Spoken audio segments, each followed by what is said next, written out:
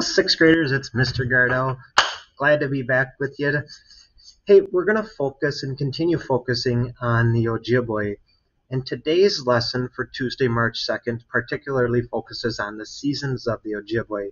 You should have in the past learned about the seasons of the Dakota. What I want you to be thinking about today as you go through this lesson is think about how do the Ojibwe compare to the Dakota through these 4 seasons, and how do the Ojibwe differ from the Dakota through these 4 seasons? Because remember, every day you're continually adding to your Venn diagram of comparing and contrasting the early Dakota to the early Ojibwe. All right, so what we're going to get started with is our online Northern Lights textbook. And I'm specifically on page 4.06, and I'm just going to start reading the section titled People of the Woods and Water, and that's going to lead us into the first season, spring, which I'm going to model for you and help you to get started on understanding what the Ojibwe were doing during each of these 4 seasons, and then you're going to finish the remaining 3 seasons. People of the woods and water. The Ojibwe migrated through lands of towering pines, blue lakes, and clear streams. As they moved from place to place, they found what they needed in the natural world around them. Where they lived, what they did, and what they ate changed with the seasons. They valued giving back whenever they took something from the natural world, so they offered gifts of tobacco and food in thanks for the animals and plants they harvested and shared.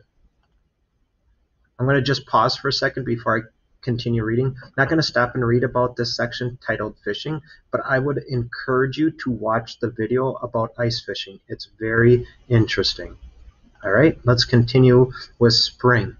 Spring. Melting snow and ice marked the beginning of the spring, called Zigwan in Ojibwe.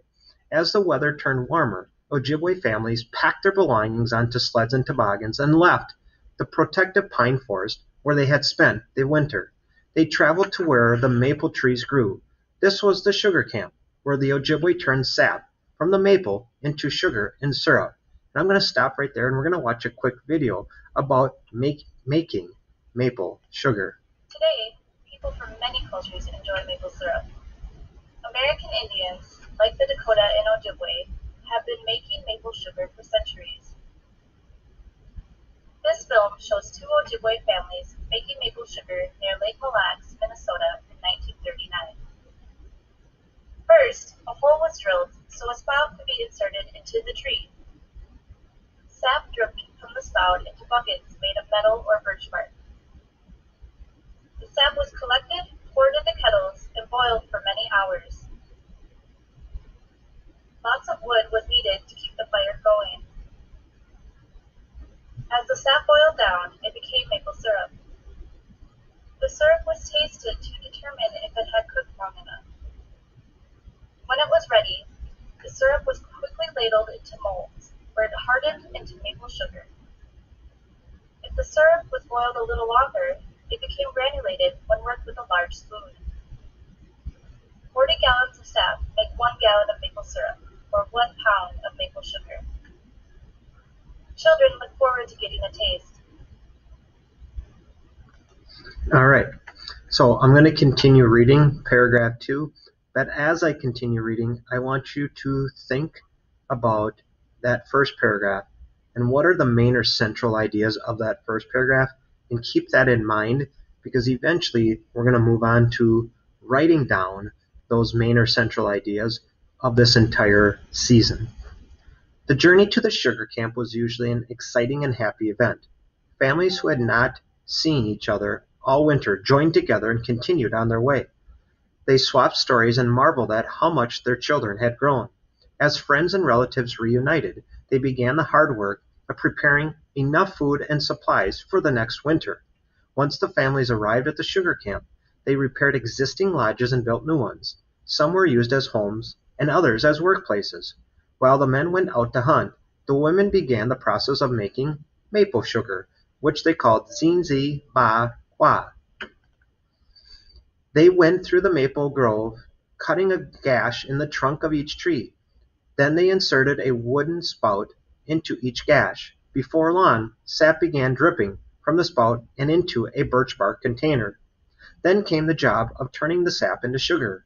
From sunrise to sunset, boys and girls ran back and forth delivering containers of sap to the sugar house. The sugar house was a large structure made of wooden poles and covered with bark. Inside, the children poured the sap into kettles set over burning fires. As the sap boiled down, it turned into sugar. As a reward for their work, the children were allowed to eat some of the sugar. The older women stored the remaining sugar in birch bark containers for later use. The sugar would provide energy throughout the year. Another important springtime task was making canoes. First, the Ojibwe constructed a frame from cedar, a strong but lightweight wood. Then they wrapped birch bark around the bottom and sides of the frame and sewed it tight using twine made of spruce roots. Lastly, they sealed the seams in the bark with spruce gum. Women did some of this work, while men did other parts. Young boys and girls helped too, learning to craft from their elders. And there's an excellent picture of the Ojibwe building a birch bark canoe. And in thinking of birch bark canoes specifically from the Ojibwe, think about what the Dakota's canoes were originally. Those heavy, hollowed out log canoes.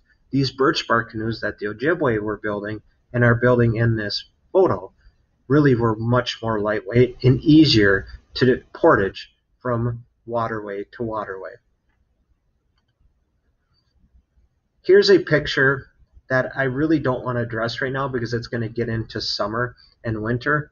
But what you're going to do after we finish with spring is you're going to move on starting with page 4.11 or 4.11 and continue into summer and then fall, then obviously winter.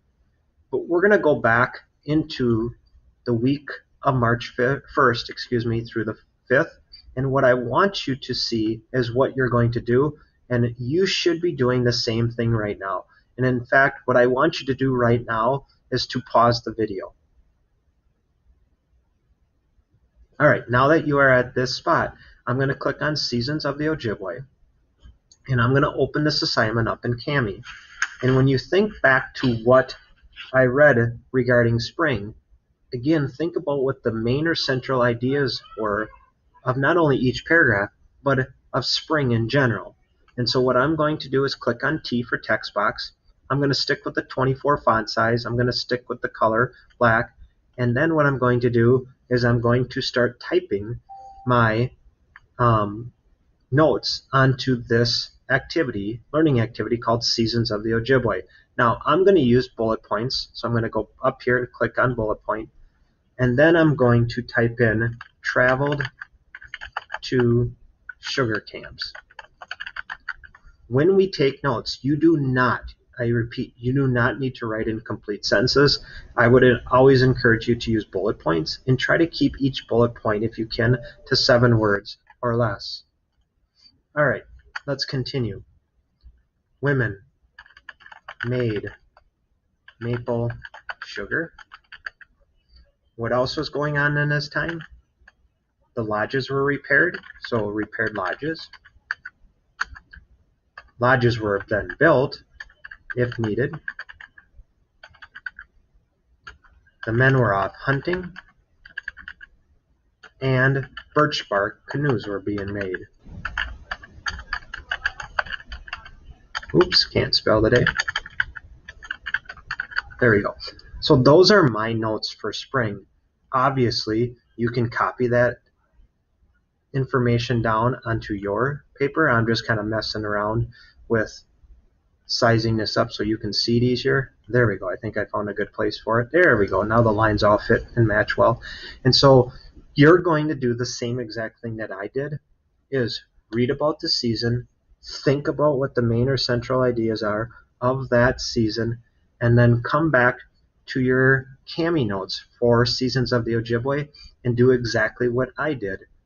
Think about at least 4 main or central ideas or what was occurring during each of those seasons and capture that onto this learning activity.